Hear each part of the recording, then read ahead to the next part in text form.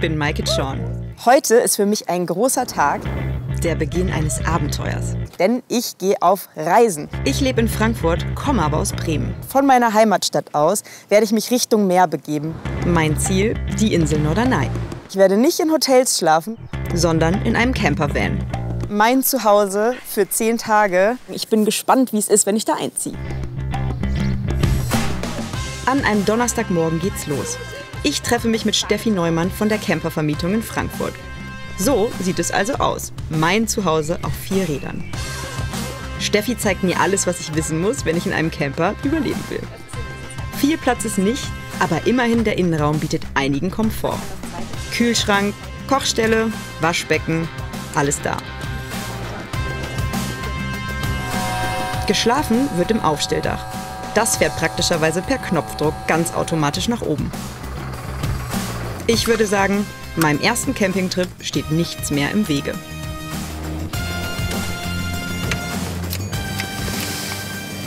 So, jetzt geht's los. Ich bin ein bisschen aufgeregt, aber hier regnet es gerade und ich habe die Hoffnung, dass es Richtung Norden ausnahmsweise mal schöner wird. Fahren wir mal los.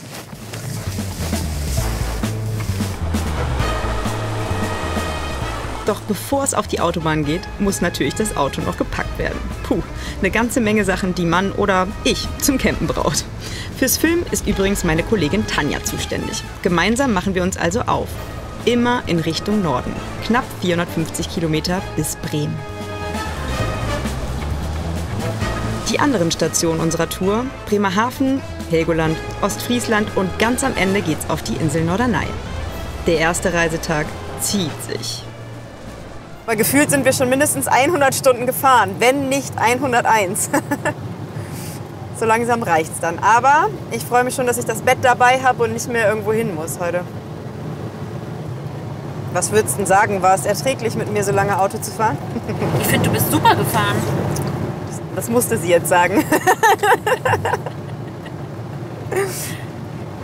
Nee, sehr tapfer. 1000 Metern an der Ausfahrt Bremer Kreuz rechts ab. Ach schade, die wollen wir noch. Cuxhaven. Nach einigen Staus und viel Verkehr kommen wir abends auf dem Bremer Campingplatz an. Endlich am Ziel. Und der Regen hat aufgehört. Es regnet nicht im Norden, nur fürs Protokoll. In Frankfurt hat es noch geregnet. Ich schlafe im Camper. Kollegin Tanja im Mietwohnwagen. Der ist natürlich ein bisschen komfortabler als meine Unterbringung nebenan. Meinst du, kommst hier klar auf den Platz? Ja, aber sicher doch. Ganz sicher. Ich bin gespannt. Man hört ein bisschen Autobahn, aber ich glaube, sonst ist es sehr idyllisch. Und ich glaube, man wird sehr gut schlafen hier heute Nacht. Wenn du ein Stromkabel findest. Ja, wenn ich ein Stromkabel finde. Dann könnte ich meinen Camper nämlich hier anschließen.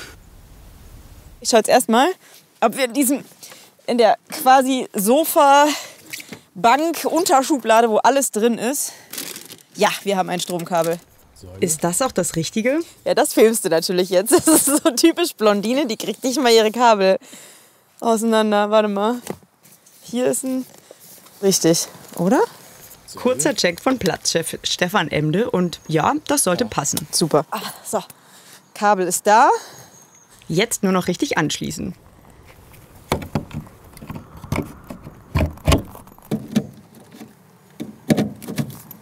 Sitzt auch. Wieder zuklappen, ja, wa? So. Wir haben Strom. Schritt 1 ist getan. Und das darf man hier so auf dem Boden elegant liegen lassen. Alles klar. Ja, jetzt muss ich eigentlich nur noch den Schlafplatz richten. So, Bett steht. Oh, ich sehe mich hier schon gleich noch eine halbe Stunde auf dem Mückenjagd sein. Aber sonst sieht's gut aus. Lattenrost hier drunter, das finde ich ziemlich gut. Ein bisschen akrobatisch bewandert sein hilft auf jeden Fall. Schlafsack.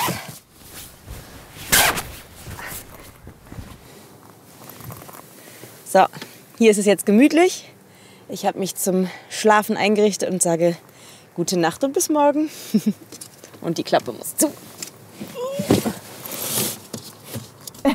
Oh, Licht ausmachen habe ich vergessen. Jetzt aber. Der nächste Morgen. Und während Tanja offensichtlich schon filmt, schäle ich mich gerade aus meinem Schlafsack.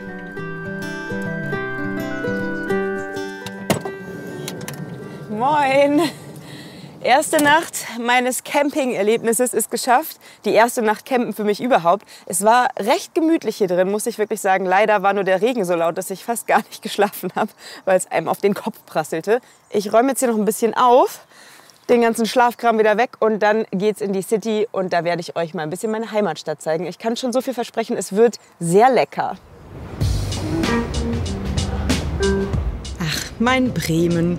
Die gute Luft, die Altbremer Häuser und die Menschen hier. Ich liebe es. Da ich ja hier campe und mich nicht wie sonst im Kühlschrank meiner Eltern bedienen kann, werde ich mich in der City auch durch Bremen-typische Leckereien futtern, die, Zufall oder nicht, fast alle mit K anfangen. Als erstes Frühstück. Es wird süß. Richtig süß.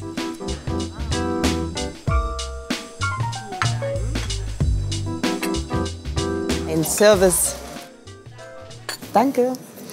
Das nenne ich mal ein Frühstück. Torte kann man ja mal machen am Morgen. Ich probiere jetzt mal die hausgemachte Kapuzinertorte und dann noch ein Stückchen Bremer Klaben. Die Kapuzinertorte ist ein in Kirschwasser getränkter Sandkuchen mit Schokoladenboden unten und Baiser obendrauf. Klaben ist übrigens kein normaler Stollen. Es sind mehr Butter und Früchte in dem Teig. Und in Bremen wird er ganzjährig gebacken. Man erzählt sich, manche essen ihn sogar mit Leberwurst. Und es ist gar nicht so weihnachtlich, wie ich jetzt einen Stollen kenne. Es ist zwar auch dieses Zitronat mit drin, aber das schmeckt nicht so doll und es sind nicht so Lebkuchengewürze oder so, sondern es ist eigentlich ganzjährig geeignet, würde ich sagen. Aber Leberwurst würde ich jetzt nicht drauf tun.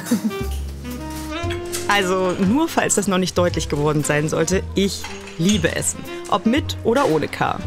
Aber auch Bewegung. Also weiter zu Fuß in Richtung Rathaus und zum Roland, denn spazieren geht hier in der Bremer Innenstadt super. Hier am Marktplatz ist übrigens ein super Fotospot, weil auch der Dom perfekt mit einzufangen ist. Zu dem kommen wir gleich noch. Erst muss ich hier rein, denn kein Besuch in Bremen ohne ein süßes Mitbringsel von Haché, unserer Bremer Schokolade. Ich empfehle die kleinen dünnen Täfelchen, die Minztaler, die Pralinen, ach, was soll's. Ich gestehe, ich mag hier alles.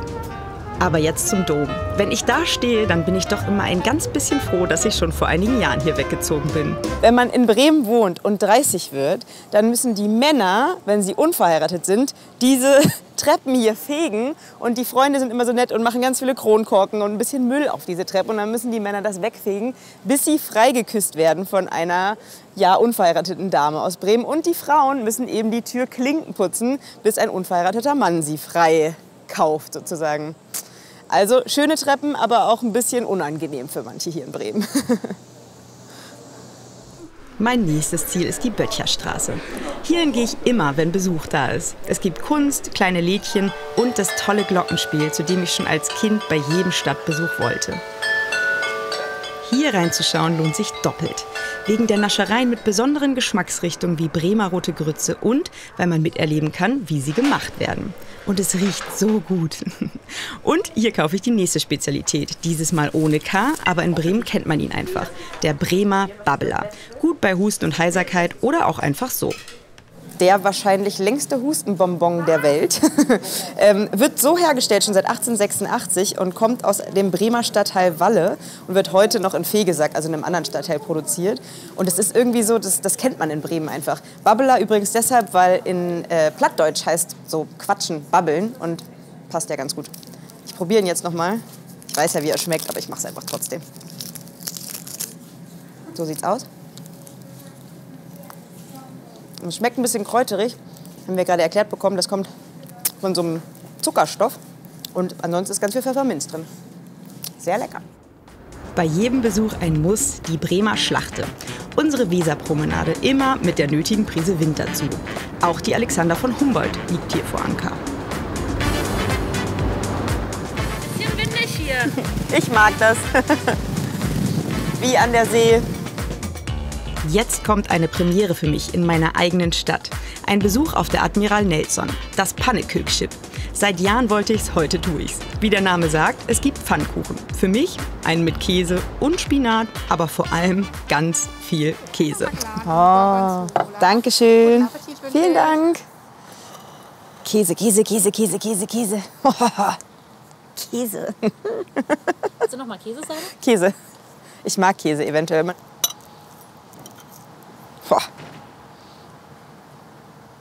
Okay, das war wirklich sehr viel Käse.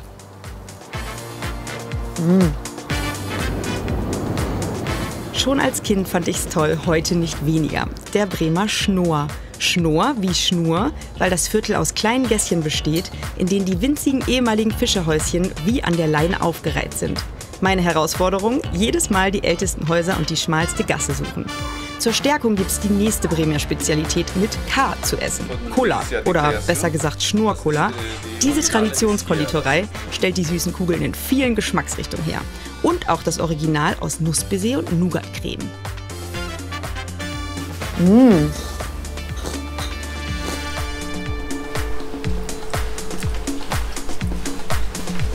Sie sind kleiner als viele denken, aber wer hier in Bremen ist, muss sie sehen. Die Bremer Stadtmusikanten. Hier hole ich mir immer eine Portion Glück ab, wie dem Esel an der Schnauze reiben und bei konkreten Wünschen unbedingt an beide Beine fassen und fest die Augen schließen. Die Tür daneben führt unter unser wunderschönes Rathaus. Dort wartet auf mich eine weitere kulinarische Köstlichkeit mit K. Ich habe jetzt hier im Bremer Ratskeller eine typische bremische Speise vor mir. Original Bremer Knipp. Ich muss gestehen, das habe ich selber bestimmt mindestens 20 Jahre nicht mehr gegessen. Ich bin gespannt, wie es mir jetzt schmeckt. Und lass mir dazu auch noch ein kühles Becks munden. Ich sag mal, guten Appetit. Der Tag war lang, der Tag war kalorienreich, aber er hat sich definitiv gelohnt. Prost. Becks ist für mich das einzig wahre Bremer Bier. Egal wo ich es trinke, es ist ein Stück zu Hause. Und Knipp, das ist eine Grützwurst, bei der ich mir eher ungern durchlese, was drin ist. Hafergrütze mit Leber, Bauch und Kopf vom Schwein, Zwiebeln, Speck, Brühe, Schmalz, Kräuter und Gewürze. Klingt nicht so lecker, aber ist es. Schmeckt noch so wie als Kind, ehrlich gesagt.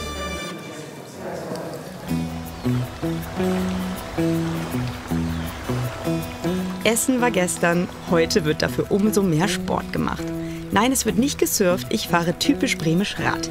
Begleitet von Jens-Jos Krüger, der bei der Stadt Bremen Projektleiter in Sachen Fahrradfahren ist. Gemeinsam strampeln wir durch das idyllische Bremer Umland. 1 Stunde werden wir bis zur Künstlerkolonie Worpswede brauchen, aber hier ist eigentlich auch der Weg das Ziel. Was genau findest du persönlich ist das Schöne am Radfahren? Warum muss man das hier in Bremen gemacht haben? Man hat auf dem Rad natürlich ein Maximum an Erlebnis, sodass man die Stadt auch wirklich mitbekommt und fühlt und spürt und sieht. Und gleichzeitig kommt man auch schnell voran. Also gerade in der Innenstadt ist das Fahrrad in Bremen mit Sicherheit auch das schnellste Verkehrsmittel. Ganz davon abgesehen bleibt man halt fit und gesund. Jawohl. Und hat frische Luft. Ja. Ankunft in Worpswede, die berühmte Künstlerkolonie. An jeder Ecke schmucke Häuser und immer wieder Kunst. Im Freien oder auch in Museen und Galerien.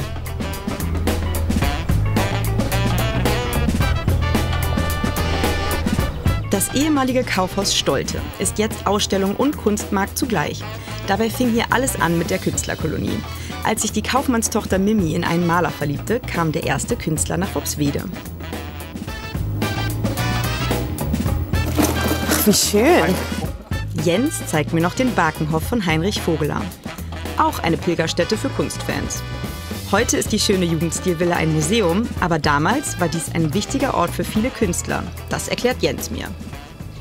Und unter anderem hat in diesem Haus auch eine ganze Zeit lang Rainer Maria Rilke, der Dichter und Poet, gelebt. Und das war halt der Wohnort einer Künstlerwohngemeinschaft, die hier auch gemeinsame Kulturveranstaltungen durchgeführt hat und sich hier immer wieder auch getroffen und inspiriert hat. Natürlich haben die sich auch alle gestritten. Hier haben sie auch alle ihre Frauen kennengelernt und teilweise geheiratet und so. Ja, das ist alles sehr inspirierend.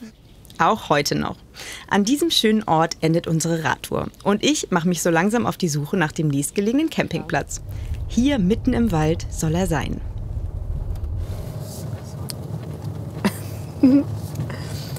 Hinein in den dunklen Wald. Hänsel und Gretel verliefen sich im Wald. Und tatsächlich. Das ist es. Wow. Guck mal, sogar extra ein Hütchen für uns. Ui. Das Land of Green. Inmitten der Bäume liegt nicht nur mein Stellplatz, sondern auch Tanjas Behausung. Platzchef Jan Albert Fried erklärt uns das Tiny House mit dem Namen Hede. Wer nicht campen möchte, kann hier also in diesen wunderhübschen kleinen Häuschen unterkommen. Jedes ist anders. Unsere Hede hat unten Küche, Bad und Wohnzimmer und schlafen tut man oben. Das Highlight, die Dachterrassen. Wie genau kam das denn, dass du hier im Wald gelandet bist und hier jetzt Tiny-Häuser und Stellplätze vermietest? Ich selber war die ganze Zeit immer am Suchen nach einem Campingplatz oder einem Wald zum Pachten für unsere Übernachtungshikes. Wir machen so Survival-Übernachtungshikes mit den Kindern, mit den Jugendlichen. Und dafür brauchen wir halt immer eine Stelle, wo wir hin können, wo wir einen Biwak bauen können. Und deswegen war ich immer am Suchen und habe dann durch Zufall auf eBay Kleinanzeigen tatsächlich, absurderweise, diesen Platz inseriert gefunden. Habe irgendwie, ehrlich gesagt, einfach falsch gegoogelt und dachte, komm, den gucken wir uns an. Sind hierher gefahren, haben erstmal festgestellt, ups, der ist ja gar nicht neben Walsrode. Aber haben dann diesen wunderhübschen Platz gesehen, der tatsächlich super naturnah ist, mit dem Kanuhafen. Und dachten wir, Mensch, das ist richtig cool. Ja. Also ich kaufe andere Sachen bei Kleinanzeigen und auf eBay, aber vielleicht sollte ich mal die Augen offen halten. Vielleicht finde ich ja zufällig ein Grundstück am Meer. Zumindest gibt es im Land of Green jetzt immerhin einen Platz am Wasser für mich. Tanja und ich machen eine Kanufahrt. Okay. Ob das klappt?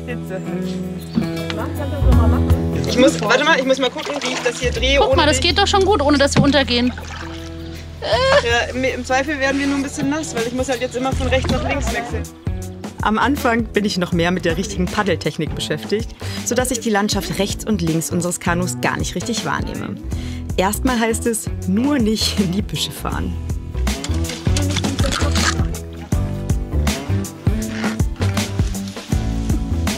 Aber dann paddelt auch Tanja ein bisschen und ich werde in 0, nichts zum Kanu-Fan.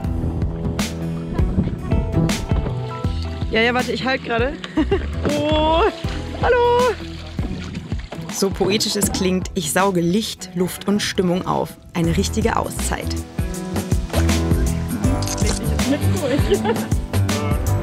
Wunderschön und entspannend und das war sicher nicht meine letzte Kanutour.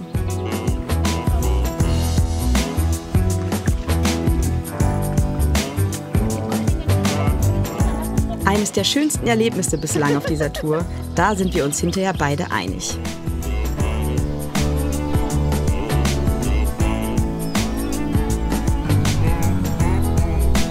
Ein toller Ort, dieses Land of Green.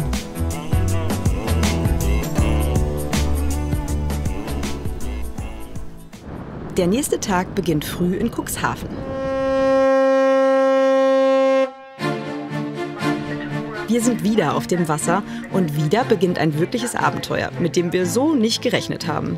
Wir nehmen die Fähre nach Helgoland. Das Wetter ist äußerst unbeständig angesagt, aber als echtes Nordkind lasse ich mich von ein bisschen Sturm doch nicht abhalten. Das, was ich bisher weiß, Helgoland ist Deutschlands einzige Hochseeinsel. Also wer hier lebt, ist schon echt weit weg vom Festland. 4 Stunden haben wir Tagesausflügler nur Aufenthalt. Also keine Zeit verlieren, denn wir müssen da hoch auf den Berg, um das Highlight der Insel zu sehen. Die Felsenküste auf der anderen Seite. Ich bin verabredet mit Elmar Ballstedt. Er ist Ornithologe, Vogelkundler und ursprünglich aus Hessen. Noch bin ich skeptisch, werden wir wirklich Vögel beobachten und überhaupt welche vor die Kamera bekommen?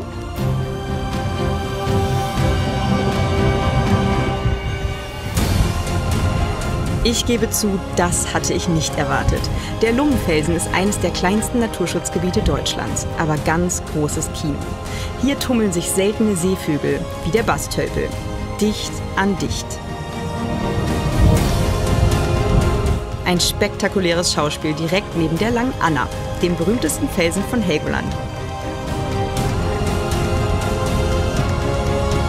Auch nach Jahren auf der Insel begeistert Elmar das verständlicherweise immer noch. Wenn man sich dann mal von außen diese ganze Klippe anguckt, dann kann man immer manchmal gar nicht fassen, dass es doch ziemliches Glück ist, dass man hier wohnen und arbeiten darf, weil es ist wirklich eine einmalige Kulisse, so für Deutschland zumindest. Also ich meine, anderweitig gibt es solche Kolonien auch, aber dass man so nah und so spektakulär diese Tiere beobachten kann, ist tatsächlich was super Besonderes, weil oft ist es nicht zugänglich. Und hier hat man halt durch den Klippenrandweg eigentlich die besten Bedingungen, es sich anzugucken. Viel zu schnell müssen wir schon wieder zurück Richtung Hafen laufen. Aber eine Sache will ich doch noch wissen. Wie genau kommt man denn eigentlich dazu, Ornithologe zu werden? Also was hat dich dazu bewegt? Ja, weiß ich gar nicht so ganz genau, weil aus meiner Familie kann es nicht so ganz stammen. Weil du kommst ja auch aus Frankfurt. Genau, ne? Ich komme aus Frankfurt eigentlich. Und ich habe mich aber schon als kleines Kind, wir waren immer auf Amrum im Urlaub. Und da habe ich mich immer für die Gänse und Enten schon interessiert, schon mit 7, 8 Jahren. Und irgendwie hat sich das dann immer weiter vertieft. Ich wollte ein Buch haben, ich wollte ein Fernglas haben. Und dann habe ich mir das irgendwie immer weiter beigebracht. Und es war immer ein Hobby. Und ich habe immer gesagt, Beruf, nee, eigentlich nicht. Ich habe auch eine touristische Ausbildung gemacht und in dem Bereich gearbeitet. Und irgendwann gedacht, nee, ist vielleicht doch schön, was daraus zu machen. Und habe einfach gesagt, versuchst du mal Ornithologie zu studieren oder beziehungsweise den Schwerpunkt zu setzen. Das hat funktioniert. Das heißt, hier gibt es wahrscheinlich dann mehr Vögel als in Frankfurt? Oder warum dann Helgoland? Genau, also es ist natürlich schon, also Frankfurt ist jetzt auch nicht sozusagen ökologischer Notstand, sondern da gibt es auch schon einige Vogelarten. Aber es gibt auch da Gebiete in der Wetterau, die total schön sind, wo man viele Vögel sehen kann. Aber Helgoland ist halt schon so ein Hotspot aufgrund seiner geografischen Lage als einziger Flecken Erde mitten in der deutschen Bucht. Es wirkt wie so ein Magnet für Zugvögel und deswegen hat man hier halt schon total schöne Möglichkeiten, Vögel zu beobachten, aber auch an ihnen zu forschen. Sagt's und zückt das Fernglas, weil er einfach nicht genug kriegt vom Vögel angucken. Ich muss zurück in Richtung Hafen, nur kurz unterbrochen von einem heftigen Regenguss, den Elmar uns eben noch auf die Minute genau vorhergesagt hatte. Unten angekommen ist alles schon wieder vorbei. Ich suche mir trotzdem einen Platz in der bunten Kuh. Ich möchte nämlich noch die Spezialität der Insel probieren. Knieper. Taschenkrebse. Meine ersten. Das sind Scheren, würde ich sagen. Die Helgoländer Spezialität. Vorgeknackt sind sie. Ziehst das so ein bisschen auseinander. Musst du sonst so ein bisschen hin und her. Dann kann man das auseinander. Ich schaff das noch. Ach, doch. Ach, jetzt. Genau. So. Wir schneiden. Dann hast du hier die Gabel, mit der arbeitest du. Oh, das sieht interessant aus. Das ist so ganz so faserig. Sieht fast aus wie so Nudeln.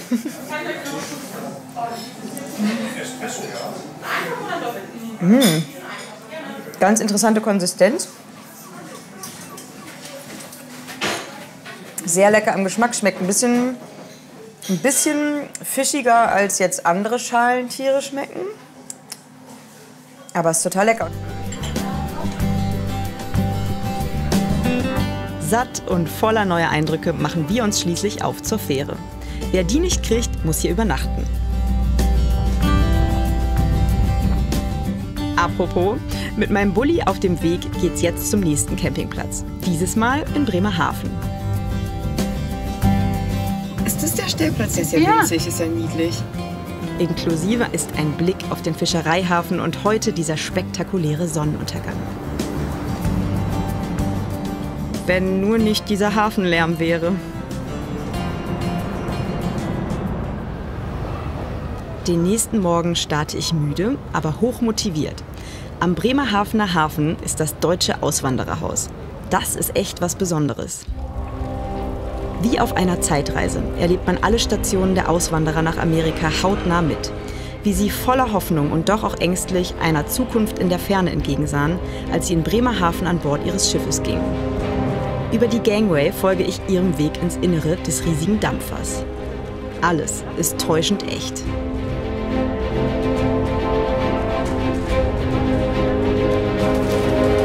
Der Boden ist auch ehrlich gesagt ganz schön tief. Man hat das Gefühl, man torkelt so ein bisschen wie auf dem Schiff auch.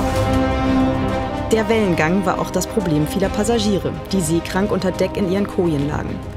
Der Weg in ein neues Leben war und ist oft herausfordernd. Ankunft im fernen Amerika. Hier wurde gewartet, bis die Behörden den Auswanderern die Einreise auch bewilligten. Und von der nachgebauten Central Station in New York aus verteilten sie sich auf das ganze Land. Im kurzen Gespräch mit Museumsleiterin Simone Eick erzählt sie mir, was das Haus für sie so reizvoll macht. Also das Haus hier, so wie es ist tatsächlich für Deutschland einzigartig, weil es ist ein Museum, das als eines der ersten dieses Erlebnis. Museum ist ein Erlebnis, Museum ist nicht langweilig, Museum ist nicht trocken und das war uns ganz, ganz wichtig. Wie man hört, es ist auch immer schön begleitet von Sound. Und das ist einzigartig in Deutschland gewesen. Das hat mich sehr gereizt. Ich wollte immer im Museum arbeiten und ich habe aber natürlich auch selbst ganz, ganz viele Auswanderungsgeschichten in meiner eigenen Familie, sodass man da natürlich auch immer eine gewisse Lust hat, sich mit diesem Thema zu beschäftigen. Das Auswandererhaus beschäftigt sich aber auch mit Einwanderungsgeschichten. Und wer Auswanderer unter seinen Vorfahren hat, kann bei der Familienrecherche nach Verwandten suchen. Vielleicht sind auch Sie einmal von diesem Hafen aus in eine neue Welt gestartet? Alles, was man über die Hafenwelten in Bremerhaven sonst noch wissen muss, verrät mir jetzt Gästeführerin Anke Jennecke. Ich sage ja immer, in Städten mit Häfen ist die Welt noch in Ordnung. Ne? Jetzt stehen wir hier an einem sehr schönen Hafen, aber du bist stehen geblieben, weil du mir was Besonderes zeigen willst. Was denn? Ja, ich will dir unsere Hafenwelten zeigen. Wir sind hier in der guten Stube von Bremerhaven. Ah. Und hier, wo wir jetzt stehen, das ist die Kaje der Tränen. Hier sind die ersten großen Auswandererschiffe wie die Mosel und auch die Rhein vom norddeutschen Lloyd abgefahren. Ach was, und okay. ihr wart ja eben im Auswandererhaus und habt sicherlich auch die Zwischendeck-Passagiere gesehen und die Klasse.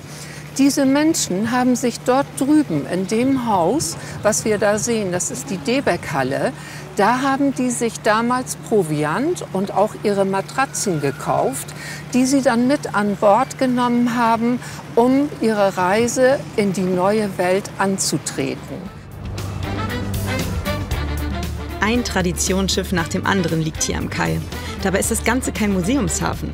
Viele dieser Schiffe fahren seit Jahrzehnten sicher und zuverlässig zur See. Beeindruckend.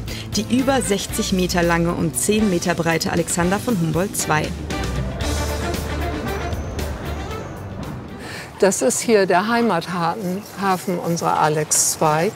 Und da sind wir Bremerhavener immer glücklich, wenn sie denn da ist. Aber sie ist halt eben auch andauernd unterwegs und ist dann eben nicht für uns zu sehen. Aber die Alex gehört zu Bremerhaven dazu, das ist so. Immer am Wasser entlang geht es vorbei an Ankes Lieblingsleuchtturm.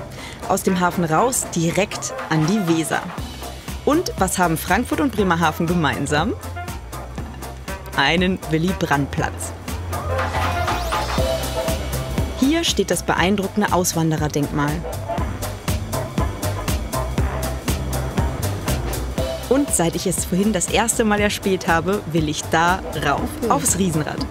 Immer wieder besonders, Dinge auch mal von oben zu betrachten.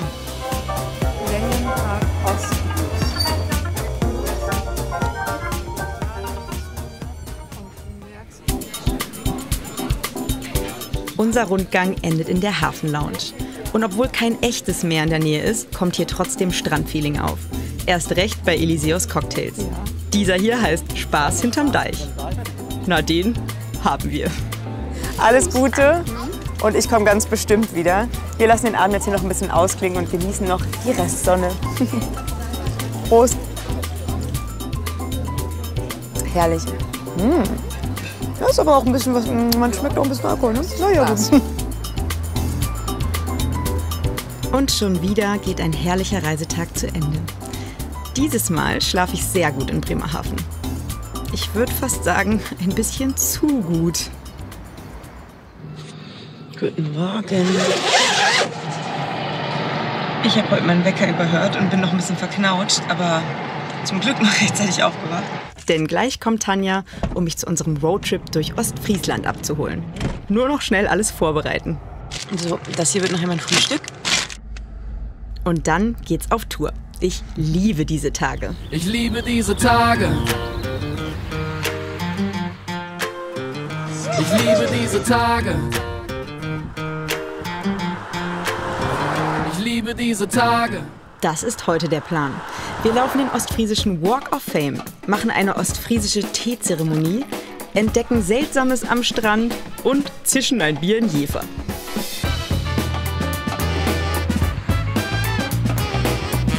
Erstmal sind wir am Strand von Dangast und seinem ungewöhnlichen Kunstwerk.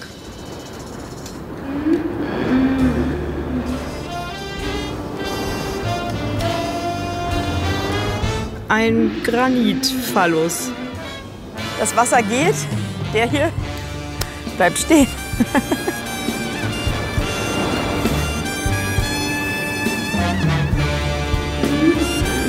Ist das Kunst oder kann das weg?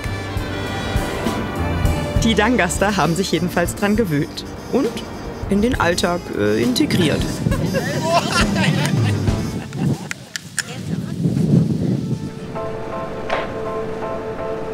Weiter nach Jever. Die ostfriesische Stadt ist durch die gleichnamige Biermarke landesweit bekannt. Doch was wenige wissen, Jever ist auch richtig schön.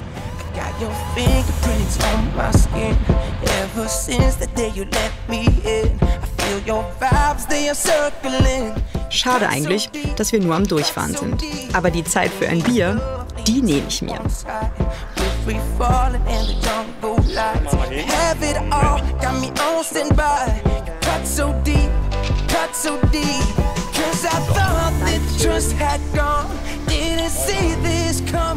Prost.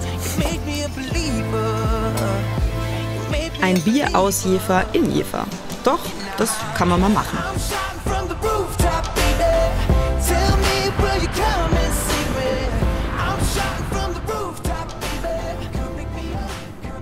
Auf unserer zugegebenermaßen etwas Zickzack-Tour durch Ostfriesland machen wir jetzt Halt in Wittmund. Hier soll es in der Fußgängerzone so etwas wie den Walk of Fame geben. Aha, die Hands of Fame also. Erstaunlich, wer sich hier in dieser ostfriesischen Kleinstadt alles verewigt hat. Helmut Karasek, Raumfahrer Thomas Reiter, Hardy Krüger und mein persönlicher Lieblingsostfriese. Also was ich bisher verschwiegen habe, ich bin Otto Walkes. Tolle Sehenswürdigkeit, frei zugänglich und kostet nichts. Ladies and Gentlemen, Ben Becker. Noch ein Schritt und 15 Minuten Autofahrt trennen mich von meinem nächsten Erlebnis in Ostfriesland. Eine ostfriesische Teezeremonie in einer wirklich süßen Teestube in Karolinensiel. Auch hier bin ich wieder mal begeistert, wie schön diese Gegend ist. Immer an der idyllischen Hahle entlang kommt man irgendwann zum Tüdelpott. Der Name passt. Die Teestube ist in einem historischen Kapitänshaus. Die Chefin des Hauses, Sandra Maaßen, bringt mir Torte und Tee. Moin. Ja, moin. Ostfriesentee? Schon fertig gezogen? Also, ich weiß ja schon, dass es eine spezielle Zeremonie ist in Ostfriesland. Weil als Bremer kenne ich das, dass man nachmittags schwarzen Tee trinkt. Das mache ich auch. Aber das hier kenne ich noch nicht. Wie genau funktioniert das jetzt bei euch? Das ist ganz einfach, das ist richtig. Man macht als erstes ein Klunche in die Tasse. Und hier reicht ja für 3 Tassen. Okay, das glaube ich. Gießt man hier den heißen Tee in die Tasse. Ich helfe ein bisschen aus. Dann hört man das berühmte Knistern. Und der kann das knackt. So ein Löffelchen? So ein Löffelchen gegen den Uhrzeigersinn bis hier lang. Zum Tee trinken natürlich die Zeit an. Genau. Habe ich das richtig gemacht? Ja, das ist richtig. Sieht schön aus. Ah. Traditionell rührt man das Ganze auch nicht. Dann hat man erstmal das Cremige der Sahne, das Herbe vom Tee und zum Schluss das Süße. Man soll sich ja nicht verbrennen. Lecker mit der Sahne. Auch die Torten im Tüdelpott sind eine Wucht. So gut gestärkt kann ich mich auf die letzte Etappe des heutigen Tages machen. Auf zum Campingplatz in Norddeich.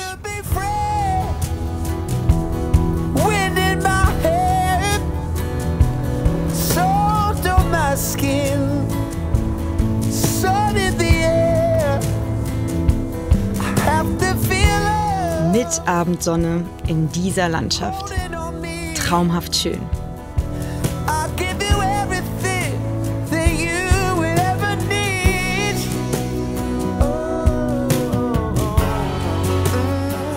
Der Stellplatz in Norddeich liegt direkt hinterm Deich. Und langer Tag oder nicht, ich muss noch mal zum Wasser für diesen Sonnenuntergang.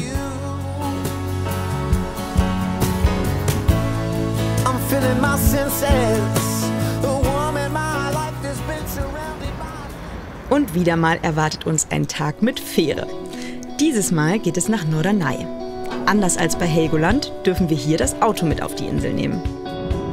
Ich bin so richtig in Strandlaune. Und Wetter hin oder her, ich gebe ein feierliches Versprechen ab. Als Nordkind muss ich sagen, egal wie das Wetter wird, es ist nicht so warm angesagt. Trotzdem werde ich anbaden. Endlich angekommen auf Norderney. Sie ist eine der 7 ostfriesischen Inseln, manche sagen die lebhafteste. Es wird viel geradelt in der 6000 Einwohnerstadt und Einheimische und Gäste zieht es mit ihrem Fahrrad gerne auch an den Strand. Diese Weite. Doch bevor ich mich mit Handtuch an den Strand legen kann, muss ich erstmal meinen Platz für die Nacht finden. Hallo, schönen guten Tag. Hallo, Frau Harms. Ich bin angekommen mit meinem Mobil. Ich hoffe, ich stehe hier okay. Ja, das passt alles so. Das ist doch wunderbar. Einen sehr schönen Campingplatz haben Sie hier. Als erstes, wie immer, stellen wir mal die Stromversorgung sicher. Inzwischen bin auch ich Profi in Sachen Stromkabel. Frau Harms hilft trotzdem ein bisschen. So, Strom ist da. Bedeutet, ich kann mich auf Entdeckungstour machen. Und ich habe tollerweise jemanden gefunden, der mich dabei begleitet. Hallo! Hi! Na, Maike? Na, schön, dich zu sehen, Ja, Julia. schön, Hi. dass du hier bist. Bist du gut vorbereitet? Ich denke, also ich habe auf jeden Fall ordentlich was an. Ich zeig's dir mal. Regenjacke, wärmere Jacke, Wolljacke und ein paar T-Shirts. Also was auch immer das Wetter macht, ich glaube ja. Aber gerade finde ich es relativ kalt, muss ich gestehen. Ja. Von daher freue ich mich, dass wir uns ein Stück bewegen. Wir radeln uns warm, genau. Ich sehe schon, es kann nichts mehr schief gehen. Dann lass uns doch direkt Richtung Hafen radeln und dann zeige ich dir meinen ersten Lieblingsort. Klingt gut, auf geht's. Julia Risto ist eigentlich Yogalehrerin auf der Insel. Aber für mich hat sie sich den Nachmittag freigehalten, um mir ihre Lieblingsplätze auf Norderney zu zeigen. Sie ist hier aufgewachsen und kennt jeden Zentimeter der Insel. Der Hafen ist irgendwie mein Lieblingsort, weil hier so eine unglaubliche Ruhe herrscht. Also hier gibt es keine Busse, die verkehren, keine Autos, die hier noch mal vorbeidüsen.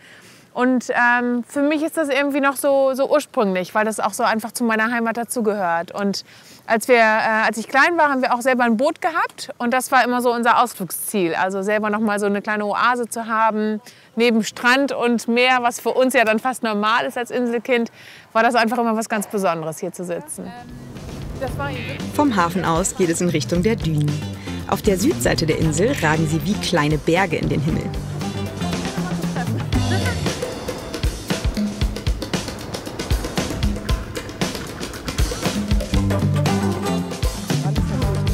Wir halten bei einem der vielen Aussichtspunkte. Von hier kann man fast die ganze Insel überblicken. Warum genau ist das hier oben? Also ich meine, ich verstehe es, weil es sehr schön ist, aber was macht das für dich zu deinem Lieblingsplatz? Also für mich ist es hier oben so besonders, weil einem selber noch mal so bewusst wird, dass man wirklich auf der Insel lebt und so von Wasser umgeben ist. Also ne, wir sind zwar oft an der Wasserkante am Meer, aber wenn du hier rundum schaust, dann wird dir das einfach noch mal total bewusst, dass es so ein besonderer Flecken Erde ist. Und oft, wenn dann die Sonne halt auch mal mehr scheint, dann glitzert das Wasser so toll. Du kannst zum Festland rüber gucken und ich finde es großartig. Und dann macht mich Julia noch sehr glücklich, indem wir zusammen eine kleine Yoga-Einheit am Strand machen. Es ist zwar eigentlich wirklich zu kalt dafür, so barfuß im Sand, aber trotzdem, was für ein Erlebnis am fast menschenleeren Strand. Schau nach unten, schließ die Hüfte nach vorne mit der Einatmung. Nächsten Einatmung, zieh dich wieder lang nach oben heraus. Und mit der Ausatmung erde deine linke Hand. Jetzt aber schnell ins Warme. Die Meierei auf Norderney ist ein weiterer Lieblingsort von Julia. Und das kann ich absolut verstehen. Guter Wein, gutes Essen, tolle Atmosphäre und der geräucherte Lachs im Heu ist ein Traum. Ich bin jetzt ganz gespannt, wie das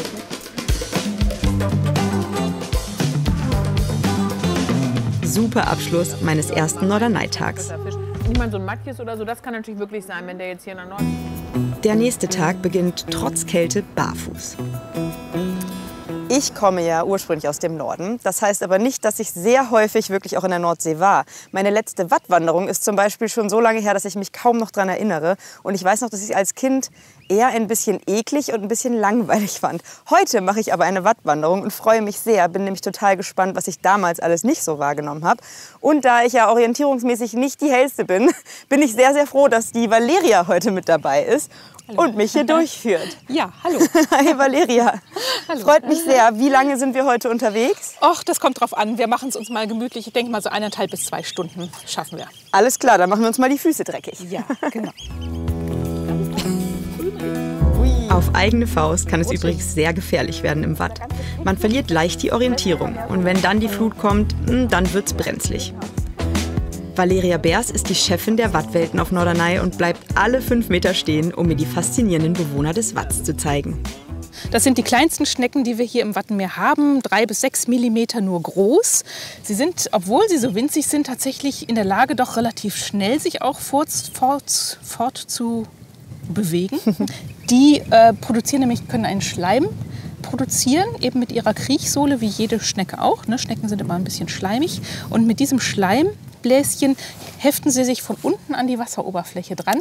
Und da können sie dann mit den Gezeiten oder mit dem auflaufenden Wasser ganz große Strecken surfen. Also wir nennen sie auch die Surferschnecke. Und auf die Art und Weise kommt sie sehr weit rum, würde ich sagen. Die Meeresbiologinnen war schon an vielen Meeren der Welt im Einsatz. Aber das Wattenmeer liebt sie trotzdem. Ja. Wir haben halt jetzt gerade diese einzigartige Möglichkeit, dass wir mit unseren nackten Füßen auf dem Meeresgrund rumlaufen können. Und das ist natürlich faszinierend. Und wir haben ja den direkten Zugang zu all den Meerestieren, die wir sonst ja gar nicht sehen würden. Also dass das Wasser hier verschwindet, gibt uns überhaupt erst die Möglichkeit, Meerestiere anzugucken, die uns normalerweise natürlich verborgen wären. Und davon gibt es hier eine ganze Menge. Mal leichter und mal schwerer zu entdecken. Vom Wattwurm finden wir nur die Behausung, aber die kleine Babystrandkrabbe, die ist uns nicht entwischt. Natürlich lassen wir sie auch gleich wieder zurück ins Watt. Und der zwickt auch noch nicht, die Scheren sind noch nicht groß genug. Die Herzmuscheln müssen wir erstmal an die Oberfläche trampeln. Genau, die hast du schön hochgetrampelt. Ich kann trampeln. Ja. Danach legt man sie auf den Boden und mit etwas Geduld kann man ein tolles Schauspiel erleben. Nämlich wie diese Herzmuscheln sich mit kleinen Füßchen wieder in der Erde vergraben. Also es läuft jetzt kontinuierlich auf. Wen die Tiere im Watt nicht so interessieren, für den hat Valeria auch was im Angebot. Unsere Thalasso-Wattwanderung, da beschäftigen wir uns tatsächlich gar nicht mit den Tieren, sondern fokussieren uns eher auf die Heilkräfte des Meeres. Das heißt, erstmal verköstigen wir Algenchips, so als kleinen Einstieg, weil die so wahnsinnig gesund sind. Wir trinken dann auch, machen eine bisschen Trinkkur mit unserem tiefen Meereswasser. Das habe ich auch gleich noch dabei, das können wir auch noch mal mit anstoßen. Na, unbedingt will ich das probieren. Riecht okay. Muss ich danach jetzt gleich Pipi oder? Ich glaube nicht. Wir probieren erstmal, ob man es trinken kann. Ich sag mal, ja. Prost auf das Watt. Ja. Danke für den Besuch. Watt. Oh, verdünnt. Ist halt salzig, ne? Aber es schmeckt trotzdem gut, wenn ich jetzt an so Nasenspülung. Das ist immer so, das schmeckt eigentlich ganz okay, aber es ist halt salzig. Es ist salzig, genau, aber die Mineralien tun dir gut. Meine erste Wattwanderung als Erwachsene. Und ich muss sagen, die hat mir richtig gut gefallen. Am Nachmittag kommt dann auch endlich mal die Sonne raus, also nix wie ab ans Wasser. An die Strände im Norden der Insel. Wir haben eine gute Zeit erwischt und es sind kaum Menschen am Strand und es hat so, 20 Grad Lufttemperatur. Okay, aber es ist eben auch nicht richtig warm. Ich habe Glück, die Sonne ist da, weil ich habe ja noch eine Rechnung offen mit mir und dem Meer. Julia begleitet mich. Jetzt wird's kalt. Auf geht's. Los geht's.